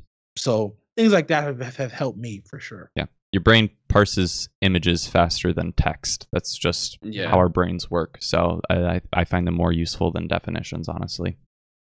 Right. Oh yeah, for sure. Even for abstract ones, I've heard people say, "Oh, well, monolingual definition is going to be better for this." Like, even if the image isn't that relevant, like it's still the first thing that I look at when I flip the card, and it's still the thing that makes me recall the definition. I don't know how that works, but that's how my brain works. So, so jumping into a couple of different topics, we talked about quite a few things, but you've also been to Japan, and spent a little bit of time over there. And this is from DJ the Dog again, asking, any crazy, frightening, exciting stories from visiting Japan? Well, I don't have anything frightening, thankfully. Yeah, that's probably good. But I do have a couple of little stories. So first of all, just for context, I went to Japan in 2014. It was for 2 weeks and a half, and it was just traveling. I wasn't working or anything, just for Nice. fun.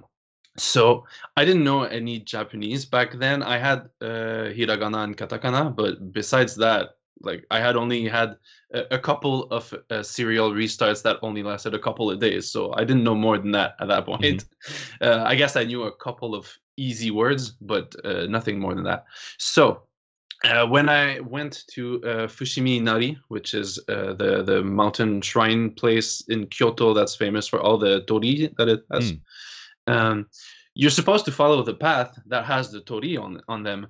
There's like 1,000 of them, and they're bright orange, and you cannot miss them. Somehow I missed them. That's funny. I did too. And keep going. I did really, too. Yes. So I went through the first like 5 or 10 of them, and then there was an arrow pointing to a side road, and I couldn't read what it said, but I'm like, there's an arrow, so maybe I should go there. Everyone's still going the other way, following the tori gates, and I just took that arrow. So I kept going, and then the path, the road became just a dirt road, and then the dirt road became a path where like people have walked in the grass, and so you can see they walked there. And at some point, I was in some like little shrines that clearly no one had gone in a while because they were full of spider webs. Well, I mean, people had gone there, but not like tourists and stuff. And then as I kept going, at some point, I was walking up the mountain inside a forest with no one to be seen. I couldn't hear anyone or anything. And then as I went up, I just popped at the top where everyone was. I'm like, oh, I think I took the wrong route.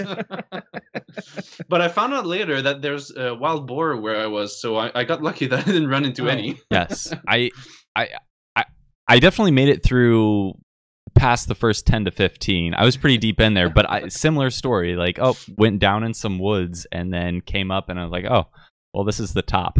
So, Well, I don't know. We might have been on the same path there, and yeah, there are definitely maybe. wild boar that are over there. So any other crazy, frightening, exciting stories from Japan? Yeah, well, there was one more that's kind of funny. So I was on my way to Koyasan, Mount Koya, which Yeah. is a place with a bunch of Buddhist temples up I've there, been there too. and I was spending a night there. Oh, okay. What? I didn't do that. Oh, okay. Well, I did. Nice. But on the way there, it's like maybe like 3 hours of taking different trains through the Inaka rural towns. And then at some point, I look outside and there's a building with graffiti on it that says, "You're in Inaka." And I was like, no shit. And yeah, that was actually like, that took me by surprise because I was late and I was kind of stressed if they were going to take me and stuff. But that kind of calmed me down because of how pointless that was. So you made it and you spent the night with some Buddhist monks? Yeah. Well, I made it late, but they still took me in, and I wasn't too late. Like I think the latest check-in was 5 p.m. and I was at 5:20 or something. But going there was actually really awesome because you're going through really small towns that your typical foreigners would not see, and then you're also going through a cable car going up the mountain, and you're passing through little cities that are built on the mountainside. So like your neighbor is like a whole house higher than you and stuff. So it was really pretty. So any plans to go back to Japan here sometime? Yeah, I do. Just not right now because at the moment back in May last year, I moved back to my mom's place so I could just work through some debts that I have to pay. And once that's done, I'm gonna save to go back to Japan, which should be in 2 years from technically 2 years from now. I should be in Japan if everything goes well. Nice. Actually, on this day is the day I was coming back from Japan 7 years ago. Neat. So fun fact. And then after that, in another 2 years after that, so in 4 years, I want to get a work holiday visa because I'm in Canada. So thankfully I can do that. And I want to make use of it because the time limit is at 30 years old. I'm currently 26. So in 4 years, I'm going to be 30 years old. So that's going to be my last year to do it. And that's basically what motivated me to, go back to my mom's and pay my debts off so I can save up and do this literally once a lifetime possibility. So I know that was one of the things at the beginning of your videos. You were like, hey, I'm moving out. I'm, getting a little bit more independence. And then you decided to move back. And I'll be honest, from the outside, that seems like the responsible thing to do, knowing that you have like a whole bunch of like debt looming that could take out some of your future opportunities. How would you describe it? Right decision, wrong decision? Where are you at with that? It's the right tough decision. Yeah.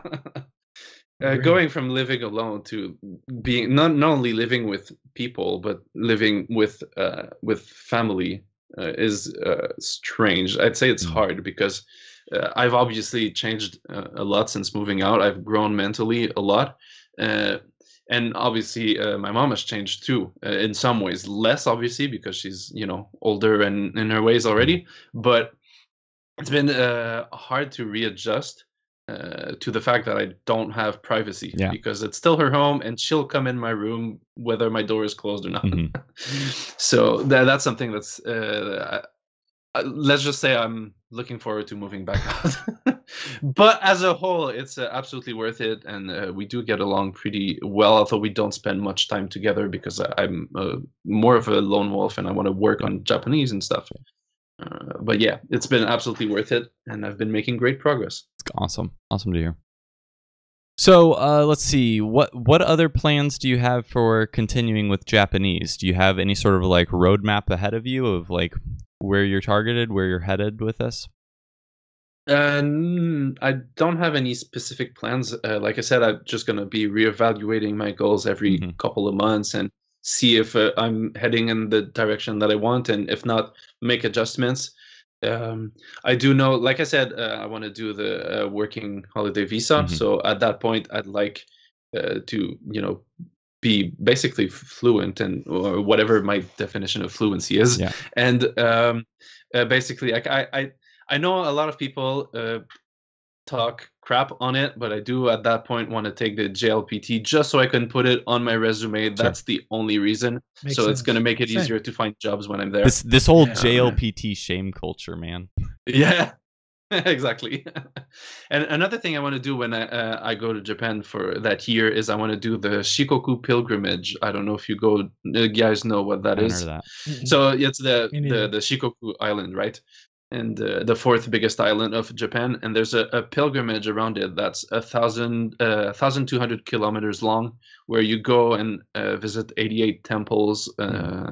And I don't know why, but I got interested in it a couple of years ago, and it's something I've had in the back of my mind, but never really thought I would actually do it. But now that I have a plan to go to Japan for a long period of time, I'm like, that's the best time to do it. And then as I'm doing it, well, first of all, it's a great physical challenge. So leading up to it, it's going to motivate me to take care of my health and just get healthier as a whole. And then as I'm doing it, again, it's going to be a challenge. I'm going to be on my own walking for 50 to 60 days with my thoughts. So it's going to help me kind of decide where I want to go in the future. Because after Japanese, I have a couple of paths that I want to take, and I don't know which one. So I'm kind of taking that as my graduation from learning Japanese. So I'm hoping that by then I'll have reached all of my goals. You've mentioned in the last update video, and I think all of them, just general progress with health. And so where are you at with that now? I'm finally getting back into it, because I had basically with all my my downs in Japanese, like the moments where I'm kind of burned out and not doing Japanese, it's because I'm burned out with everything, not just with Japanese. That's basically what it is. Yeah. So because of that, I've gained back a lot of the weight that I had lost, and I've gotten back into energy drinks, sadly. And so but now I've developed like a little bit of a step-by-step plan. So I don't want to make big changes all at once. I want to make a lot of smaller changes one at a time. And the first one I've been focusing on is energy drinks. So I had it fallen down to 2 monsters per day. Now I've gone back to only 1 per day, and I'm getting one without sugar, so I can beat the sugar addiction part of it first. And then after that, I'll worry about the caffeine addiction part of it. So eating wise, starting small habits, working towards something bigger again. What about are you doing any sort of like exercise or anything like that? Well, I work in a warehouse, so I'm on my feet 8 hours a day, 5 days a week, lifting boxes and stuff like that. So there's at least that. And then on the weekend, I'm trying to walk. I don't have a specific amount of time I'm trying to walk, but on my phone there's a step tracker. So when I'm working, I have it in my pocket, and so on the weekend I just try to match however many steps I did during the week, so that it stays pretty balanced. So let's say if on like last week my average was about 9,000 steps per day. Wow, that's so this time, and some days were 14,000. But the average was 9,000, and so I'm trying to do 9,000 today and 9,000 tomorrow. And then just every week I just try to stay balanced this way. And for now, that's all I'm doing. Awesome. That's good to hear. So let's go ahead and start wrapping this up. We're going to hit our last section here, which is content recommendations. So we had some more questions from our DJ Dog on top 5 favorite books read. You got 5 favorites for us, the Japan Code? So it depends what you mean by books, because if we're talking about light novels, I've only tried 5 series, so by default they're my 5 favorites. So I guess I'll mention those, and then I'll get into manga after, because manga is what I know more. So for light novels, the 5 that I've read, so by default my 5 favorites are Kuma Kuma Kuma Bear, Honzuki no Gakokujo Shisho ni naru tame ni wa shudan o erande iraremasen. That's a light novel title. And then there's Kono Subarashi Sekai no Shukufuku ho, which Jordan mentioned earlier. Of course, ReZero, my favorite, ReZero kara hajimeru isekai seikatsu. And also Toki o Kakeru Shoujo, The Girl Who Leapt Through Time. And what I really liked about this one is that I didn't read the book based on the movie. I read the original book that was like 100 years ago. No, not 100 years ago, like 50 or something. Mhm. And the story is different. It actually follows the aunt of the main character of the movie. So it happens in the past. Oh, okay. That's interesting. So that's actually really cool. It's the same concept, but with different characters and different plot. So it stayed fresh while being about the same subject. Is that original? Like, did that come before the anime, or was that after? Yeah, way before. Oh, really? Okay. It's like 50 years old or something like that. Did not know that. Okay, cool. I might have to check that out because I was like, I already saw the movie. I don't really want to watch it, but no. Yeah, well, it's different. Yeah. So yeah, exactly. it's worth it. Okay, cool. And it's I've short. seen I think that. it was. Yeah. Yeah, I think I've noticed that, but I didn't know. I've never seen any of the anime, manga, anything. But I was like, wait, this seems a little off. But like, I was like, whatever. Yeah, I didn't know at first, so I was really confused. I'm like, I don't remember any of this. Did I really not pay attention to the movie that much? But no, it was different, so that's why. And it's Makes also sense. only around like 120 pages, so it's a pretty fast read. Was that all 5 of the novels?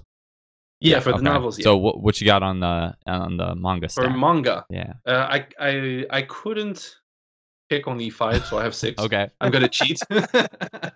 So my cheat answer is One Piece because that's my favorite Yeah. series ever across Talked any about that a medium, lot. Yep. anything. So yeah, it's 1,008 chapters, up to date with it. Not in Japanese though. In Japanese, I've only read 59 volumes. Only read, but in French, I'm up to date with the chapters. And then I've also watched the anime twice, so that's a Jeez. lot. Okay. But then the other 5 that's not One Piece would be Attack on Titan. I'm also up to date with this to the chapter, so I'm only waiting for the last chapter in 2 weeks. Same. And then it's over. Is there only one left? I can't, There's only one? Okay. Yeah, there's only one Okay. left. I thought there can't was. believe Okay. it. Yeah.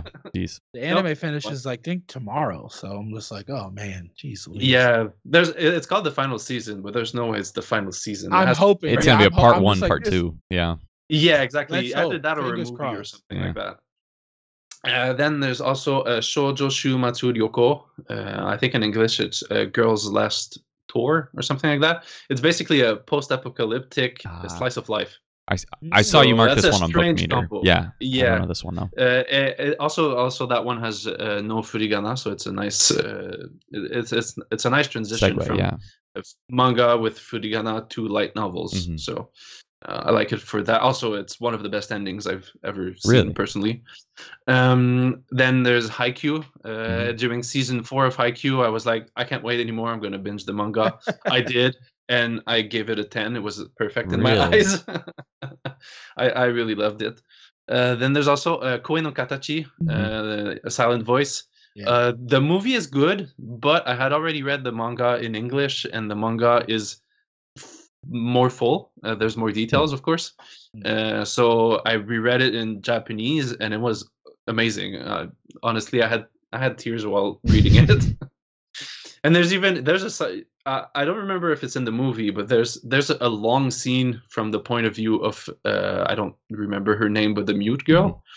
And in the manga, it's like that too. So it's a whole chapter with no dialogue whatsoever, and that was the first time I saw that. And then my last of the 5th would be Made in Abyss. I absolutely Nice. love that. Yeah, that one's on my list to start. Have you thought about checking out the new one by that last author, the Fumetsu no Nate? No. Okay, so No, that one's getting an anime in like I don't know, like a week or 2. Oh, yeah. And yeah, Yeah. I'm really looking forward to that. One. Yeah, I'm gonna be watching that. Yeah, that's true. And then yeah, Made in Abyss is man, the anime is really good on that one, so it's making me want to read the manga on it. It's one of those TV series that feels like a movie. Yeah, you know. Yeah. Have you watched the movie sequel or not yet? I saw the 2 recap movies, and then I saw the new movie, and I watched the series as well. Yeah, it was all good. I love that. It was all good. Yeah. I'm missing out apparently. Oh yeah, I haven't checked are. that one out at all. Yeah, that one's pretty good. No, I haven't. Okay. Jump in the abyss already. So, favorite author? I don't have one. Okay. I don't really pay attention to authors, sadly. Yeah, gotcha. What about a favorite anime that is not mainstream? So not Attack on Titan, not Death Note. Yeah. What you got? So I've got Attack on Titan. No, I'm just kidding. So the first one is one called Ping Pong the Animation. Oh yeah. It's So this actually falls very well in my serial restarter thing because I've dropped it 5 times before I actually stuck with it. But once I did stick with it, the thing is the animation is very strange. Have you guys watched Devil Cry Baby or something like that? Devilman Crybaby? Oh yeah. Yeah, that's from the same director. So, okay. So that's that kind of art style. And at first I hated it because I was a new anime fan, but then eventually I was able to give it a shot, and it's in my top 5 anime, even including the mainstream ones. Wow. So that's a lot of praise. Yeah. Have you seen Tekkon Concrete? It's I think it's by the same guy who made Ping Pong. I haven't watched Ping Pong yet, but I checked out that movie, and that one was pretty cool. It has that same like kind of ugly gritty art style that it's unique. He also has like quite a few manga that are out that are in my stack to read, but yeah very cool author. Next one would be Sora Yori mo Toi Basho, a further place in the universe, something like that. Really loved that one, and it was really motivational to see them, work towards their dreams and actually achieve them. I'm midway through. I hope they just don't freeze at the end. I assume they won't, but yeah, go ahead. Let's hope not at all. I actually have like on my AniList page, I have a custom list for motivational anime. So when I need some motivation, I'll just rewatch one of those. And the next 2 are actually in that list too. So there's Kaze ga Tsuyoku Fuiteiru, Run with the Wind. Just watch that one. Great. Oh yeah, it's a great sports anime, but you don't even need to like sports anime to like this, in my opinion. And I also really like one of the characters who hates running and sucks at it, got a treadmill and was reading manga while running on the treadmill. And that's something I want to do, but just with walking. I want to at some point get a treadmill and just walk while immersing in Japanese. Nice. And that's just a great combo. But I don't have space right now living in one bedroom. The next one is New Game. You guys might actually enjoy this one if you like slice of life, because it's about game developers. Okay. It's these girls who are in a game developing company, and they build games. They're not the coders though; they're the game designers. But you do see some characters from the coding type of side of things. And then my last one would be Otaku no Koi wa Muzukashi.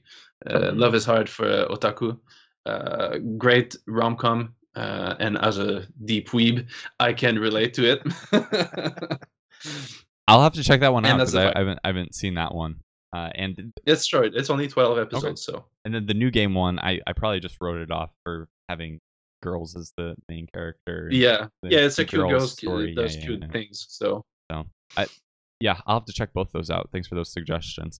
So, what other content are you enjoying right now? So, if we go with the anime first, I'm mostly watching seasonals, but now it's the end of the season, so like most of them are stopping, and some of them are about to stop. But some of those I was watching was, of course, Attack on Titan, Jujutsu Kaisen. Has been great. I'm gonna start the manga as soon as we finish, actually. Okay. ReZero, Mushoku Tensei, Kumo desu ga Nanika. If you're not watching that one, that one's a great one. I just finished that one. Yeah, or I guess it's 12 episodes. It's gonna keep going. It felt like it stopped, but yeah. Exactly. Also, Horimiya, which is a rom-com, and after 2 episodes, I went and binged the entire manga because I liked it that much. And actually, the manga ended this week, so that's the end of that. And I've also watched Tensei Shitara Slime, the Slime Isekai Season 2. I'm finding that one so boring. Oh, really? Yeah. Are you up to date with it or not? I'm in the middle of Season 2, and I'm just like... That's why.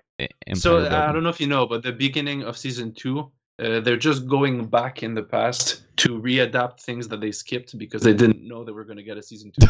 Okay. So that's why it feels kind of slow at first. But once it gets started... It gets dark. Let me just put it that way. Okay. And the only anime I've been watching that's not currently airing has been Mushishi, because it has a really relaxing vibe. So I've been watching it at night before going to bed. I'll watch an episode or two, and then I just get sleepy, so I just go to bed. It's been great for my night routine. That's funny. That's how I describe that one too. Like it makes you Really? sleepy, because I'm in the middle of watching that one in a too. good way. Yeah. It's really high quality and interesting stories, but they're slow. Yeah, the colors are pretty dark usually, except when it goes white, and then I'm like, oh, my eyes. But besides that, I've seen this. Okay. I was like, wait, I've seen this before, but I don't. Like, I've seen the picture, but I don't think I've actually seen They it. used to push it on Netflix a lot. It was always recommended on Netflix. Yeah. Okay. Any other ones? yeah, I have a couple other media, but for anime, that's it. Okay. That's the only ones I've been watching now. I mean, I skipped a couple of seasonals because I don't remember them already. Yeah. But for manga, I've actually started recently reading the Weekly Shonen Jump, Nice. the actual magazine. Although I'm only up to date with 3 series in it, so that's not much. But for now, that's it.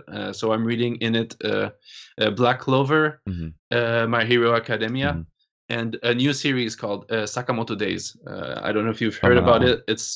It's a guy who was an assassin, a top class assassin, who retired to marry his wife. They had a kid, and now they're working in a convenience store.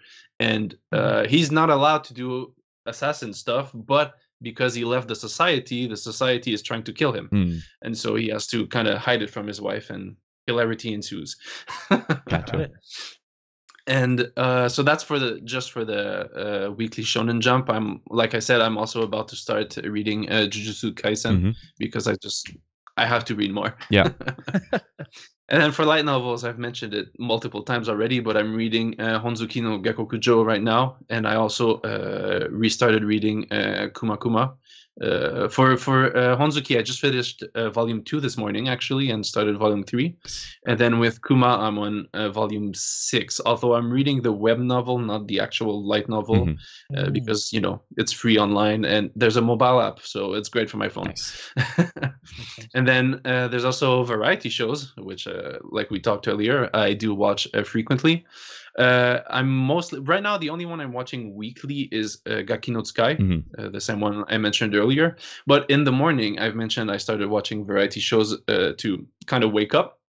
And those I'm watching for that, there's 3 of them that I'm alternating between. One is called Documento Nanaju ni Jikan. It's a documentary style episode where the crew goes to one location for 72 hours, and they just interview the people that go there, the staff there, and what the place means to them. It can be a random place like a dentist office, or it can be a park, or recently it was a bento shop. So it's random places. The next one is real quick Burari. on that one. That wasn't documental. It was something else. No. I do know documental though. I love documental. Yeah. Okay. Gotcha. I was waiting for you to say that they start pranking these people. Documental. Oh, okay. There we go. There we go. Okay, cool. The next one is Burari Tochu Gesha no Tabi. So basically, it's just a genin comedian goes on a train, gets down at a random station, and then just walks in that area and sees what there is. So it's pretty chill and relaxing, and obviously you get to see a little bit of real Japan, but obviously it's kind of planned where they're going to go in a way. So yeah. And the last one that I really enjoy, it's another travel show. It's called Degawa Tetsuro, which is the name of the comedian. No Juden Sasete Moraemasen ka. It's this guy, another guest, and then the director of the show are on electric bikes, and they go around rural Japan. And when their battery run out, they have to find somewhere to recharge. But since they can't plan when the battery is going to run out, it often runs out, somewhere where there's nothing. So they have to walk and find a random person's house or a store or a restaurant or something. And then this one, you actually do get to see some of real Japan. That's pretty cool. Yeah, I like this. I don't think I've heard of most of those, maybe besides Gaki no Tsukai. Yeah. Agreed. What about you, Jordan? Any good content you've been enjoying lately? Attack on Titan. Yep. I don't. If you haven't been watching that, I don't know what you're doing. Yep. I don't know. Living what are you doing? Yep. literally, like I said, living under a rock. It's amazing. Go watch it. That's I've been reading random stuff, so nothing, just articles on IGN. IGN is a great website. I was like IGN Japan. Has lots in depth about video games and stuff. What is it? Dengeki? I think that's another one. That's another what is it? Gaming site, really deep, good. Yeah, that's it. Have you? So you're looking at a lot of like gaming news sites in Japanese. Have you seen Automaton? No, I haven't. Check that one out. That's the only one I've been using, and it's more up to date, I feel like, than some of the other ones I was looking at, like 4Gamer, which that one's okay. It's just dated. Like same. I got rid of that one too. Yeah. So that one's pretty good. To check it out. Let's see. As far as myself, I've been doing, like I mentioned, a lot more reading just in general. But I think from here, I'm probably gonna switch back and forth between the Kikiyomi stuff and just like doing more reading in the evening. But I still have like novels baked into the beginning of my day. And then as far as content, I just finished the anime for The Promised Neverland season 2, and is it? Ooh, I haven't. Ooh. I watched like the first 2 episodes, and people were like, "Ooh, I'm scared." That's where I stopped. It's real bad. It's real bad. Like I read the entire manga, and I thought it went pretty downhill after the first season, even in the manga. But then the second season in the anime, it's like, let's introduce a bunch of characters in still frames as we montage the ending, and it's like, and skipped the best arc after the first arc. Hello, right? Yeah. No, they're gonna have to redo that probably at some point, but that's just it. It's like I thought it was okay by the end of it. Yeah. Like Full Metal Alchemist is actually good, I think, is the difference. That's I don't know. Yeah. I like The Promised Neverland. I did, but they did it dirty with this one. Yeah. So that's that was what I dealt with here actually right before the podcast, still mourning the loss of that season. So for your Kikiyomi, yeah, the only thing, when you read and listen and you come across a new word, are you pausing, looking up that word? Okay. Pause. Just curious, look it up. Just curious. Decide if I want to keep it or not, or if I actually knew it or something like that. Unpause. Like, it's pretty simple. Yeah. Actually, I have a question about that. Yeah, please. Too. So you're actually tracking, right? Like kind of like Stevie does. Yeah. So when you're doing that, do you track it as reading or listening? I track it as visual novel right now. Oh, okay. You have it. Okay. Yeah, I have a different category, because you're right. It doesn't really fall into either of those, but it's listening while you're reading, so it's something different. I might have to change the column name, but I intend all of my visual novels to also be the style of experience, and I intend to keep up with this for a handful more books that I have audio and text that matches them. So yeah, that's the plan. That makes sense. All right. So in closing, let's see. The Japan Code. Where can people find you online?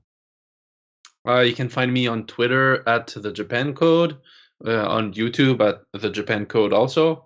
And there's also, if you're interested, you can. I haven't updated them in a long time, but I do have 2 other YouTube channels. There's the Japan Code Guitar, where, surprise, surprise, I play guitar. And the Japan Code ASMR, where, surprise, surprise, I do ASMR. Very cool. Thank you. And Jordan, where can people find you online? Twitter, I'm Bearded SSJ. That's me. That's where I'll be. All right. And YouTube, I forgot. I don't even remember my YouTube name. So. It'll be linked. It'll be linked. People like Jordan's Journey, I think. Yeah, there it is. There you go. Hype man. I got you. And then I'm KanjiEater everywhere. Please do check out the Discord. That's been popping lately. So check that out. Also Twitter and YouTube, as you're probably seeing this, even though it's streaming on Twitch. So check out whichever one floats your boat. Also, Book Meter. I would love to see what other people are reading. I know the Japan Code is one of my favorite people to see what he's reading as well. So go ahead and follow us there as well, and I'll refollow if you're not just reading like some light weeb stuff, right? You gotta be into the deep weeb stuff if you want to refollow. Deculture it a bit. Yeah, deculture. And so, in closing, the Japan Code, what's one piece of advice you'd give people on their own Japanese journey? It's going to be very cliche, but have fun. Seriously, that's the most important thing. If you're not having fun, you might make it, but you're not going to enjoy it. And chances are you're not going to make it in the first place. That's what happened to me in all those previous attempts. I wasn't having fun and I just quit. But if you're having fun, you want to do more. So you're by default just going to make it. Awesome. Thanks so much for that. And thanks for coming on the show. Looking forward to hopefully one day having you back on. And we will. Yeah, absolutely. We will wrap it up here. Appreciate everybody again hanging out in chat. And we'll catch you guys on the next Deep Weeb podcast later.